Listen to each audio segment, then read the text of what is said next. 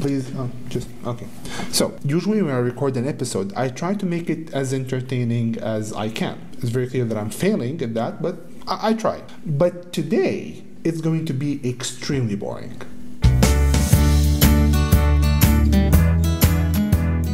So, welcome to the boring episode. I usually receive a lot of questions about some of the basics in camera profiles, and camera formats. The most popular three questions I get are, what is RAW exactly? I mean, we all hear about RAW recording. What is RAW? Why should I care about it? The second question is, what is a camera profile? And why should I use a camera profile? The third question is, what is exactly the difference between log and flat camera profiles, and why would I choose one over the other? I already recorded a course that deals with all this. It's a free course, so it's available for free on filmsimplified.com. So today we're going to watch some of the videos that answers these basic questions for people, to learn more about this. And I'm gonna leave a link to the course. It's a completely free course. You can watch all the course, and it includes free lots and a lot of stuff. This is the really boring part. Please watch it, because I think it can help a lot with you learning a lot of things.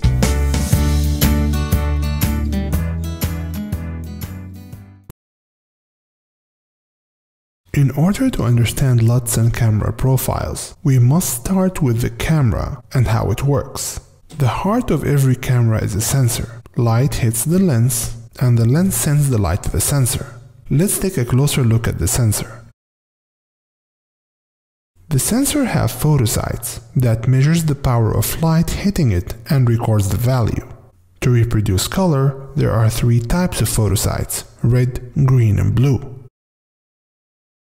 When light hits the sensor, each photosite records the power of light hitting it. So now we have a table of numbers. These numbers cannot be displayed on a TV, as the TV is looking for an image, not numbers. In order for the image to be viewed on a TV, first the image must pass through a processor that processes the information and produces an image that can be displayed on a TV. So now in order to save this information, we have two options. We can either save the raw data, or basically the numbers captured by the photosite, or we can save the processed image. Let's clarify one thing first. When you process raw data to an image, you always end up losing information. But on the other hand, RAW requires way more storage and space than most processed files. Still, RAW provides way more flexibility in post and grading than processed images. So in order to use processed images, but introduce some of the flexibility of RAW, manufacturers introduced flat profiles and log profiles. That's why we have flat and log profiles. They basically exist in order to give images some of the flexibility of RAW when it comes to color grading.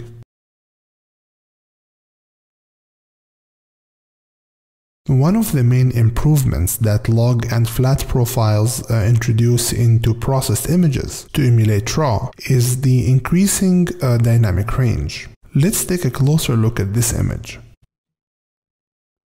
You will notice that in every natural scene, like this one, there are some bright areas, like this one, and some dark areas in the same scene, like here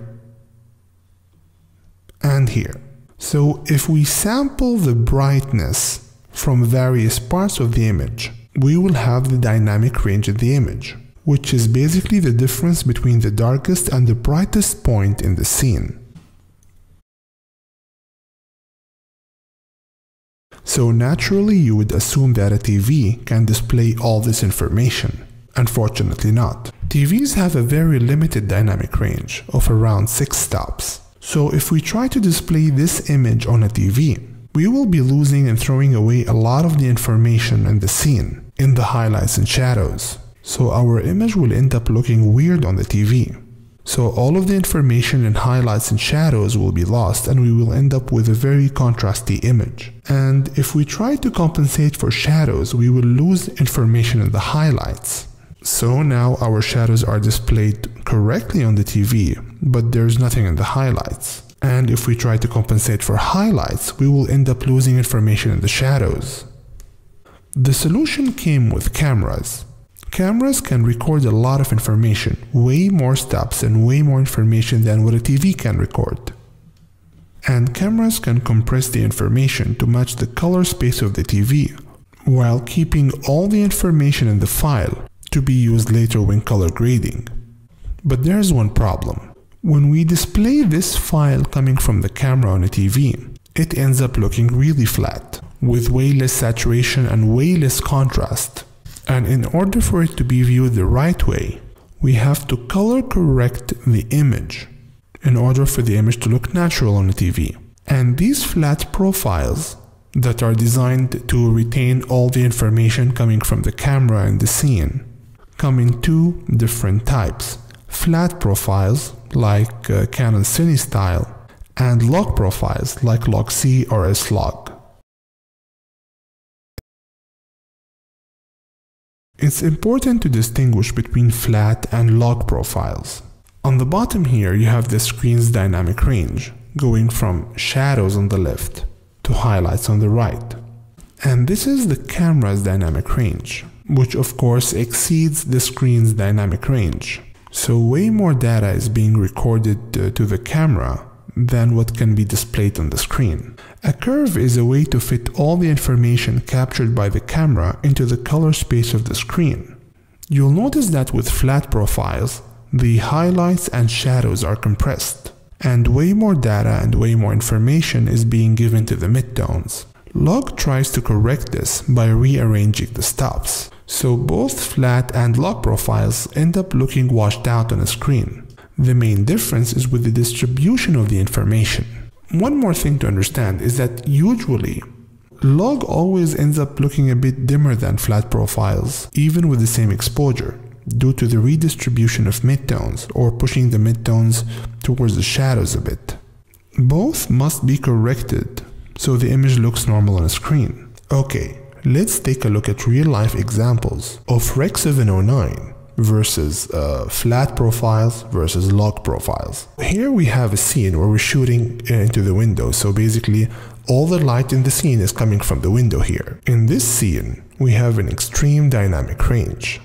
So the window here is very bright, while this side of the sofa and the wall here are very dark. So it's going to be very hard for the camera to record everything into the same file because of the difference in lightness. In this case, we're exposing for the window, so we're retaining the information in the window, but we're sacrificing information in the shadows here. So even though the window is exposed and we have all the information we want, we're losing information in the dark areas of the image. And if we try to expose for the dark parts, we're losing information in the highlights completely. So the window here is overexposed, this side of the sofa is overexposed, and we're losing information here. However, we have all the information we want in the shadows. Now, these two examples are shot with Rec. 709, which in situations like these will give us the option only to expose for the highlights. So we're getting the highlights correctly, but we're losing all the information in shadows, or the other way around. So we're losing all the information in highlights, but we preserve the shadows. Then let's take a look at a flat profile. A flat profile will try to correct this by trying to squeeze all the available information that was obtained from the camera sensor into the same file. This is a flat profile. Notice that this is somewhat better. We have some information in the window and we have information in the shadows. This is also another flat profile. We still have some information in the window and some information in the shadows here, which is of course way better than the Rec. 709 files. However,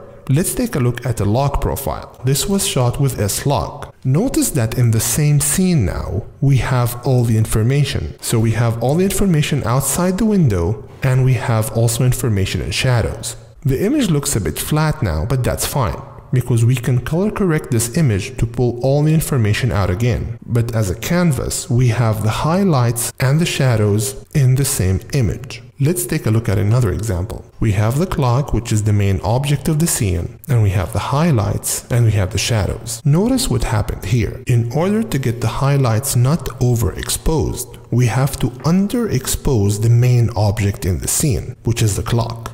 In the second image, we got the clock to be exposed the right way, but unfortunately, because of the limited color space, we lost all information in highlights. Then let's take a look at two flat profiles. This is a flat profile, which is way better, of course. We were able to lift the clock's exposure a bit up without overexposing the highlights. And this is another flat profile. Then let's take a look at S-log. So this is a log profile, where we managed to get the clock to be exposed the right way. And at the same time, we retained all the information in the highlights and in the shadows. However, the image doesn't look so punchy now. It will need to be corrected before it can be viewed properly. Let me correct it fast now. Okay, I just corrected the S-log footage fast. And notice that we managed to get a punchy and a very good looking image. And at the same time, we managed to get the clock exposed the way we want without losing information or overexposing the highlights. And we still have information in the shadows. Remember when we spoke about log versus flat footage? Let's take a look at a live example. This is a flat profile. So we're managing to get most of the information, okay, not as good as S-log, but we managed to get most of the information into the image. However, notice the transition from midtones to highlights, because highlights are compressed in flat profiles. Take a look at this part here. Take a look at this part and this part. Notice that they go from midtones to highlights very fast, in a very strange way. Let's go back to S-log and notice how we go gradually, very gradual from midtones all the way to highlights. Let's take a look at the two images side by side. Notice that even though both images are exposed the right way, notice how highlights have way more contrast in flat profiles than in log profiles. Let's take a look at another example. This is Rec 709. Take a look at the clouds here. Even though nothing is overexposed, but the clouds still look unnatural. This is a flat profile, and this is another flat profile. However, this is a log profile.